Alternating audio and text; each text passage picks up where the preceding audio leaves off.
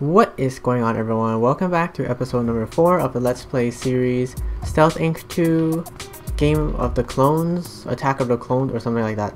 So in this episode I actually unlock a trophy, and it's around the sort of 9 to 10 minute mark or so, and it's just a trophy about killing yourself with one of the gadgets. So I'll get into that later on in the video. But so far I think I'm progressing pretty slowly for these levels. I don't know if I can cover all 60 because we're gonna have more content with my girlfriend. We're gonna do more episodes of our Let's Play, and she finally had time to come over to actually record something together. We've been pretty busy the past couple of weeks, so that's why I had to do some sort of side video series on my own. And with the crazy response, I've just been busy commenting, replying to all the comments, and just the feedback was great. So I hope you guys are enjoying this series, and we will see you guys in the next episode.